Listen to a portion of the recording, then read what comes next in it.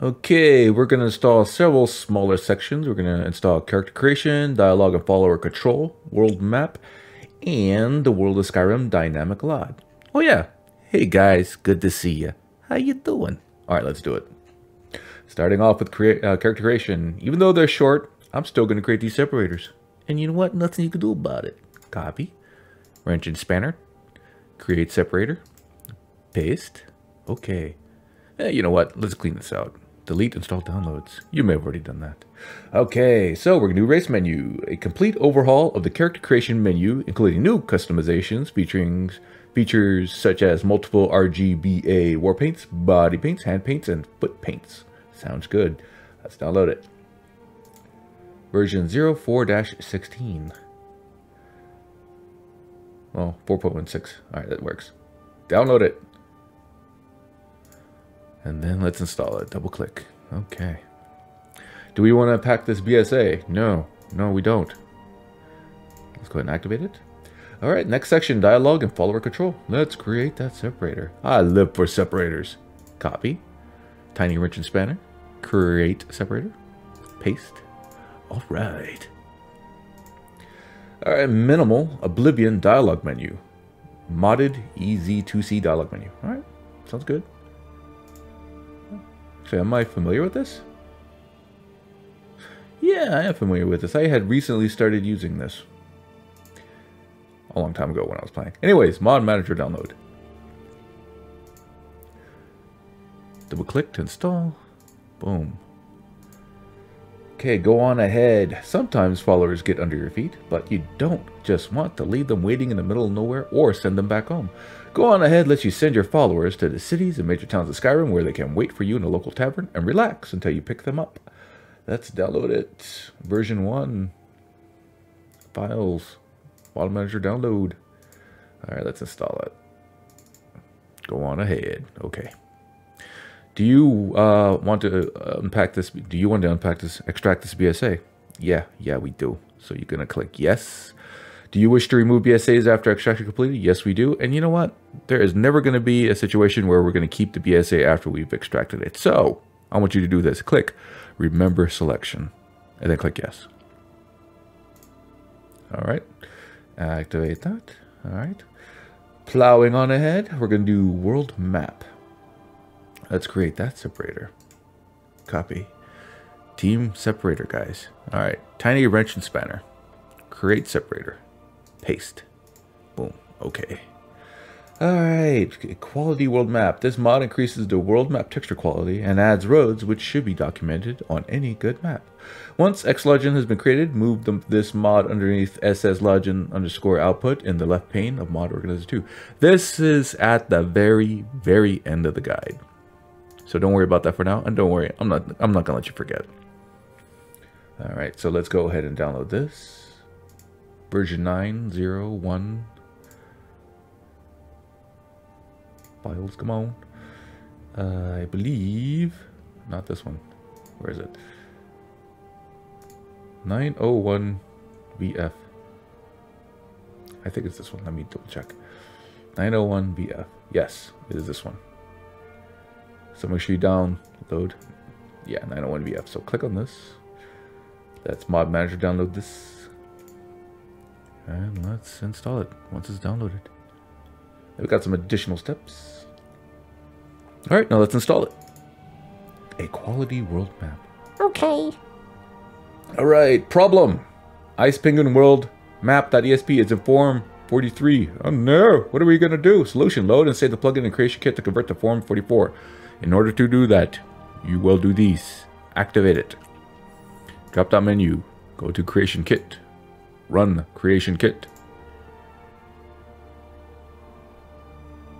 All right. After the creation kit is open, let's load that plugin. So click on the tiny little folder here. Scroll down and you'll see Ice Penguin World Map.esp. Double click on that. Set as active file. Click OK. Doobie-doobie-doo. Okay, after it's loaded up, all you gotta do is click on the little floppy drive here. Right up here. Click. Saving. Done. Good. Now you can close it out. And we're not quite done just yet. We're going to take some safeguards here to make sure everything is okay.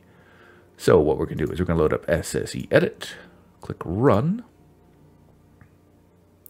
Right here we're going to click None, scroll down, and we're only going to choose icepenguinworld.esp. Click OK. This shouldn't take too long. Alright, after background loader is finished, right click on the plugin, Ice Penguin World, and check for errors. Boom. Then wait, look for this message. Done, checking for errors. And it found no errors, we're good. After that, right click.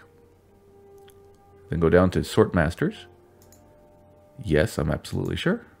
Okay. And then after that, you can go ahead and close out Xedit. And then one final step, drop down menu, go to Xedit Quick Auto Clean, click Run. And then we're going to run that plugin through this. So choose icepenguinworld.esp and click OK. Okay, so we've converted it and made sure that it's good. Close it out. Okay, we can now move on. Better Falscar and Worm's Tooth map with roads. This mod improves the quality and adds main roads to the maps of Falscar. So I'm going to copy this here. No, I'm not. I'm not going to copy that. That's not a separator. What are you doing, JT? All right, let's download it. And we want version 1. Main file is Better Falscar and Worm's Tooth maps with roads. That's this right here. So mod manager download. Now let's install it. Okay. And activate that. Dynamic snow for map. This mod improves the look of the dynamic snow on the world map. Type 2, that's what we want. Version 8. Go to Files.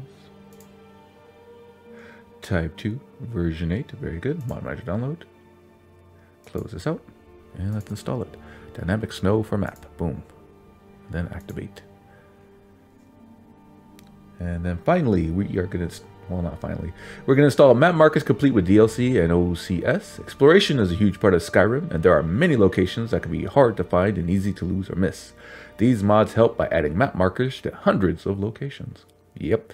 And if you got some grass mods, and you will, following this guide, it's very easy to miss a lot of stuff. So, click download, files, and map markers complete. Very good. And now let's just install it. Okay. And activate that. Alright. Now the final section we're going to install in this video. The World of Skyrim Dynamic LOD. Oh yes, it's that time. Time to create a separator. Copy. Wrench and spanner. Create separator. Paste. Then I click OK. Oh yeah. Alright, DarkLadyLexy Resources, Special Editions 3. DarkLadyLexy is a set of simple tools based on Xedit, Xlogin, to automatically create a Skyrim mod based on a load order which adds distant LOD for objects and trees to Skyrim.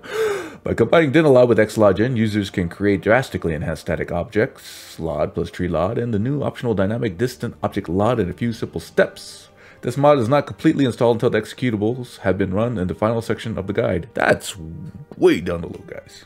We don't have to worry about that just yet. So, Alpha 13, that is the one we want. Main file. Okay. Let's do it. Oh, there's only one available here anyway. Mod Manager download. Download. And now, let's open up this full mod here. Let's install it. Double click. Next. Next. We're going to choose everything in the visual options. Click, click, click, click, click. You do not want the performance option. Although, if your video card has, I would say, less than 8 gigabytes of RAM, VRAM, you may consider this. You may want to consider this. Miscellaneous options. Let's click Desync Birds of Prey and then install. Alright. Make sure you have set up DarkLadyLexy as per the prerequisites guide. Also make sure you are also using the SE version of this mod. If you've been following the series, you have done so. And you know this because you will find DarkLadyLexy here. TextGen and DarkLadyLexy. So no worries. Activate. HDLOD's textures. This mod is a complete retexture of Skyrim, Dragon Dawnguard, that's all folks, and Dragonborn LODs. So we're going to name the main files here, the DarkLadyLexy version. So download it. Files. And here it is, DarkLadyLexy version. Automatic download. Delete the following and our folders after we've installed it. HDLOD's plugins BSA adds a big performance impact due to loading an entire city's LODs. Okay. Alright, so we can install it and delete it, or we could do it this way. From this window, click on Manual. And here you'll see the two files that we need to delete, the SSE BSA and the ESP. So just uncheck those boxes and click OK. Alright, so let's clear this out, delete installed downloads. Feeling claustrophobic up here, so I'm going to right click, all mods, collapse all, and now we're ready to continue our modding adventure in the next video.